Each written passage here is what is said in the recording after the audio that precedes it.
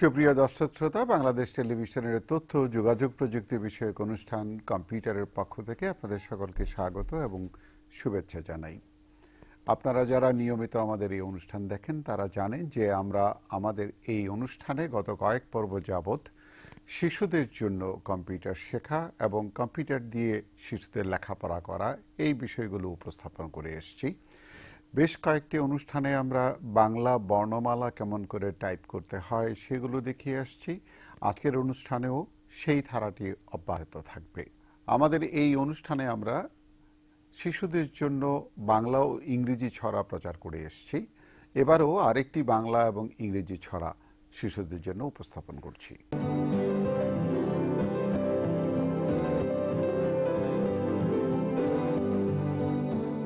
আগের অনুষ্ঠানগুলোতে তোমরা টাইপ করার নিয়ম শিখেছো, স্বরবর্ণগুলো টাইপ করতে শিখেছো, কার চিহ্নগুলো টাইপ করতে শিখেছো এবং ক, গ, ঘ, উ, চ, ছ, বর্গীয় জ, ঝ, ইয় এই 10টি ব্যঞ্জন বর্ণ টাইপ করতে শিখেছো।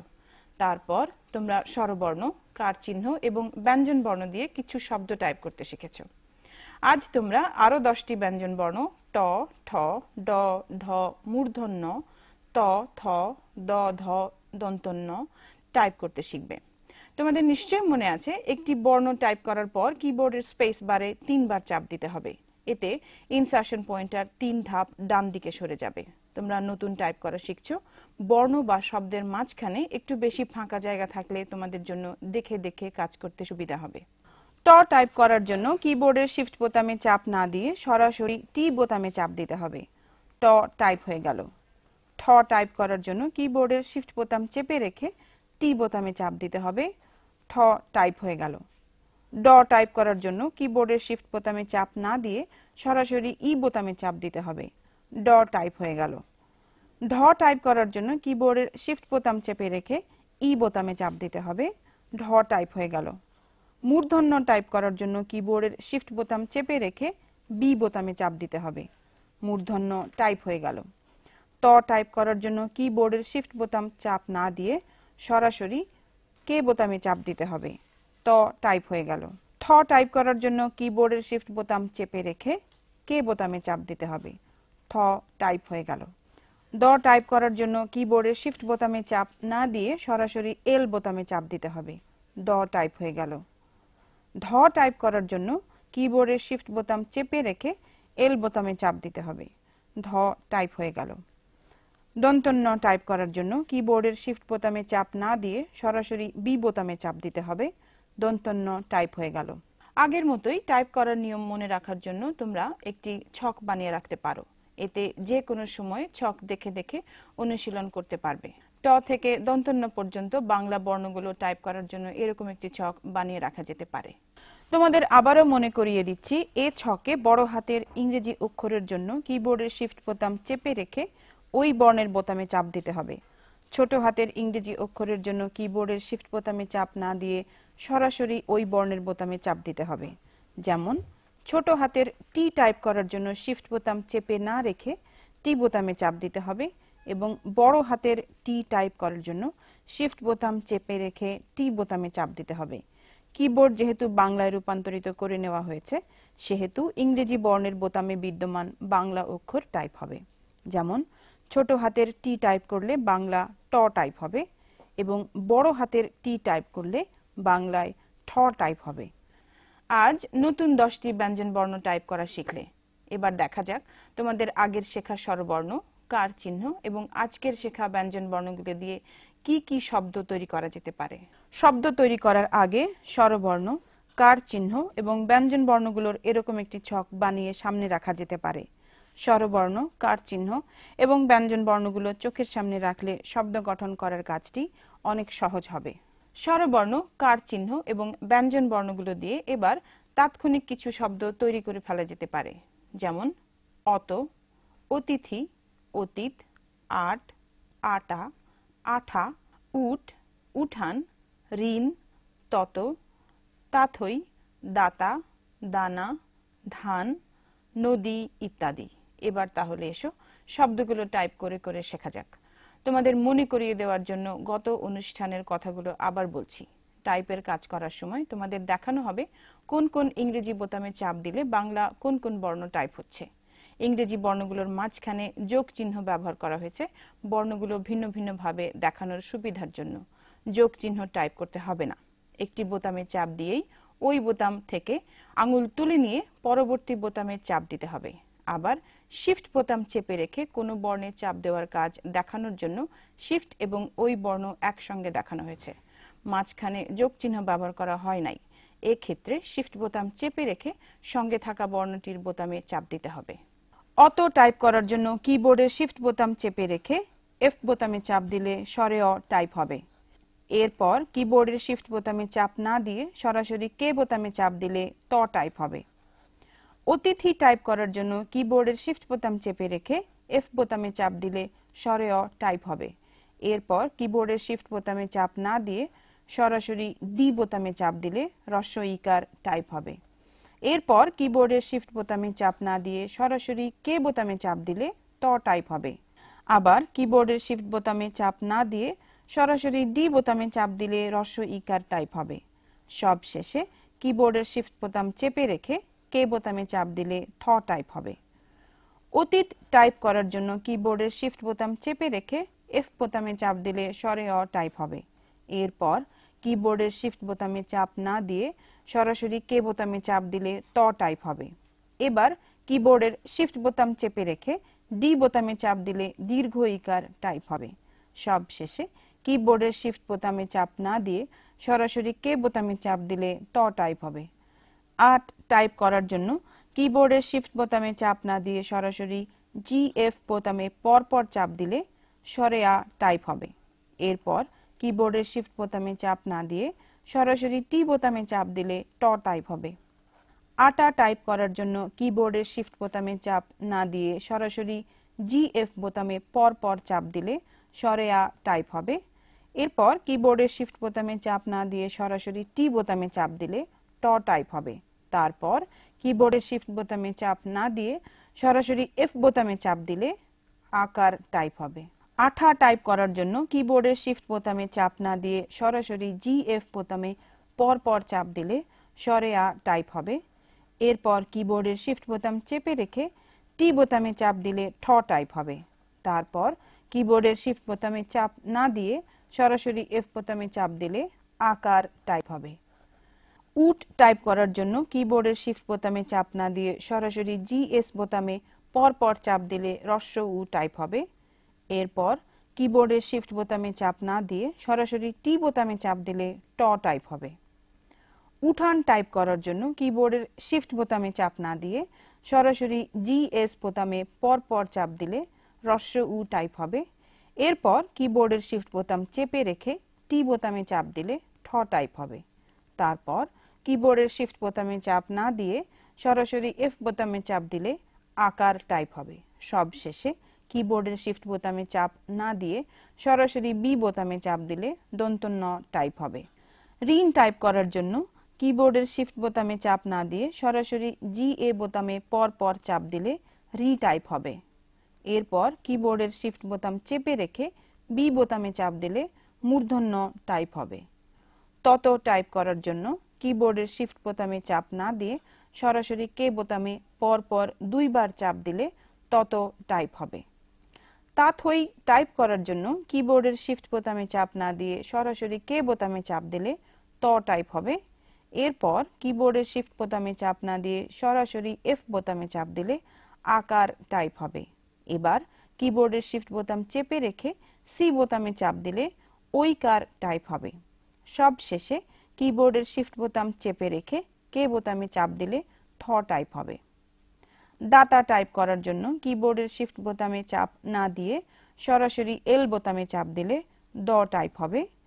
এরপর কিবোর্ডের শিফট বোতামে চাপ না দিয়ে সরাসরি এফ বোতামে চাপ দিলে আকার টাইপ হবে।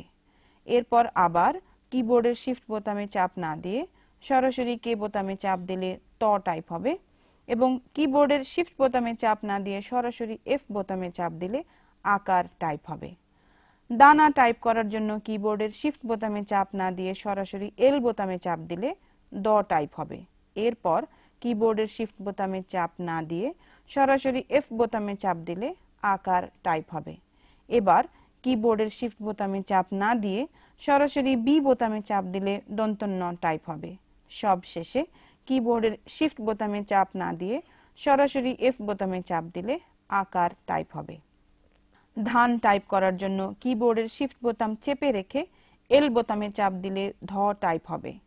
এরপর কিবোর্ডের শিফট বোতামে চাপ না দিয়ে সরাসরি এফ বোতামে চাপ দিলে আকার টাইপ হবে।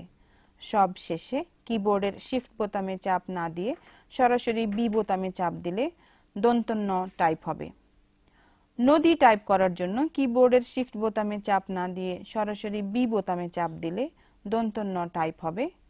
এরপর কিবোর্ডের শিফট বোতামে চাপ না দিয়ে সরাসরি এল বোতামে চাপ দিলে দ টাইপ হবে। সবশেষে কিবোর্ডের শিফট বোতাম চেপে রেখে ডি বোতামে চাপ দিলে দীর্ঘ ইকার টাইপ হবে। তোমাদের শেখা স্বরবর্ণ, কার চিহ্ন এবং নতুন শেখা ব্যঞ্জন বর্ণগুলো দিয়ে আরো শব্দ তৈরি করা যায়। এর সঙ্গে আগে শেখা 10টি ব্যঞ্জন বর্ণ মিলিয়ে শব্দ গঠন করা হলে আরো অনেক অনেক বেশি শব্দ তৈরি করা যেত। তোমরা নিজেরা চেষ্টা করে দেখতে পারো, ভুল হলে কিছু হবে না, আবার করবে, দেখবে একসময় নির্ভুলভাবে শুদ্ধ শব্দ টাইপ করতে পারছো। আগামী অনুষ্ঠানে তোমাদের আরো 10টি ব্যঞ্জন বর্ণ টাইপ করার নিয়ম শেখানো হবে। নতুন শেখা ব্যঞ্জন বর্ণ, স্বরবর্ণ এবং কার চিহ্ন দিয়ে নতুন নতুন শব্দ টাইপ করতে শেখানো হবে।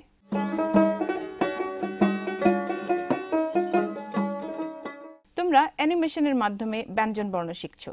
এরই মধ্যে তোমাদের প্রথম 10টি ব্যঞ্জন বর্ণ শেখা হয়ে গেছে। আজ আরো 5টি ব্যঞ্জন বর্ণ শিখবে।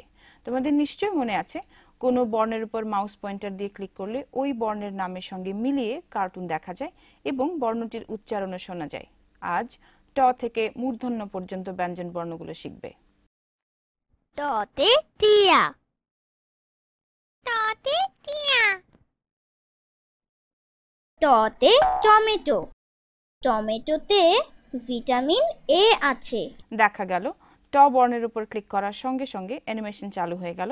বর্ণের নামের সঙ্গে মিলিয়ে টিয়া পাখির অ্যানিমেশন দেখানো হলো। টিয়া পাখিটি আবার নিজেই বলে টতে টিয়া। খুব মজার, তাই না? পরবর্তী অ্যানিমেশনে টমেটো দেখানো হলো এবং বলা হলো টমেটোতে ভিটামিন এ আছে। এবার ঠ বর্ণের উপর ক্লিক করা হলো।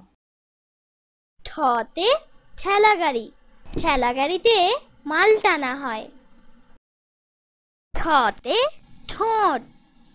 দেখতে পেলাম ঠ বর্ণের উপর ক্লিক করার সঙ্গে সঙ্গে আমাদের অতি পরিচিত ঠেলা গাড়ির অ্যানিমেশন দেখা গেল। পরের অ্যানিমেশনে ঠোঁট দেখানো হলো। এবার ড, ঢ এবং মূর্ধন্য বর্ণ তিনটির অ্যানিমেশন দেখা যাক। ডতে ডাব, ডাব খেতে খুব মজা। ডতে ডিম, ডিমে অনেক শক্তি। ঢতে ঢাক, ঢাক বাজায় ঢাকি। ঢতে ঢেকি, ঢেকিতে চাল গুঁড়া করা হয়। মূর্ধন্যতে বীণা, মূর্ধন্যতে হরিণ, হরিণের চোখ খুবই সুন্দর। দেখো বন্ধু। আগামী অনুষ্ঠানে অ্যানিমেশনের মাধ্যমে আরো 5টি ব্যঞ্জন বর্ণ শেখানো হবে।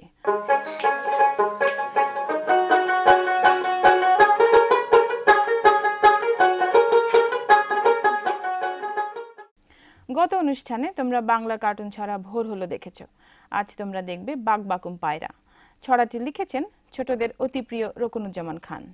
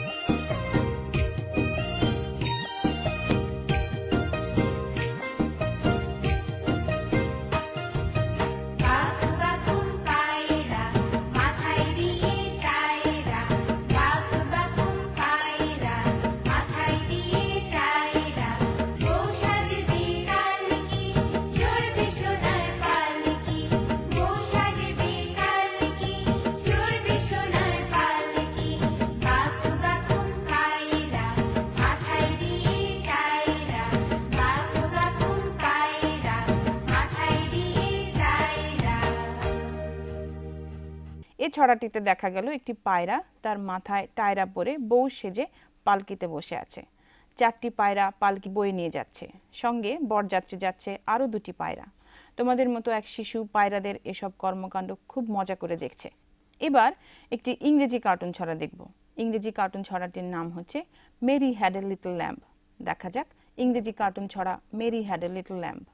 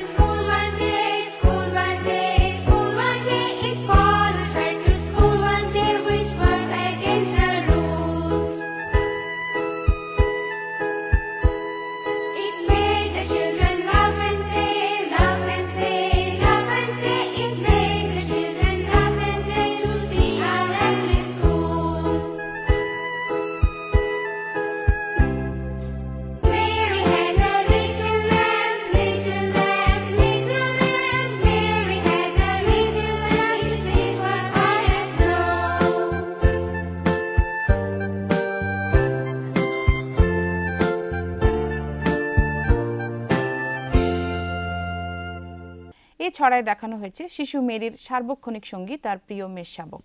মেরি তাকে কোলে নিয়ে আদর করে, একসঙ্গে গোসল করে, যেখানে যায় মেষ শাবকটি সঙ্গে করে নিয়ে যায়।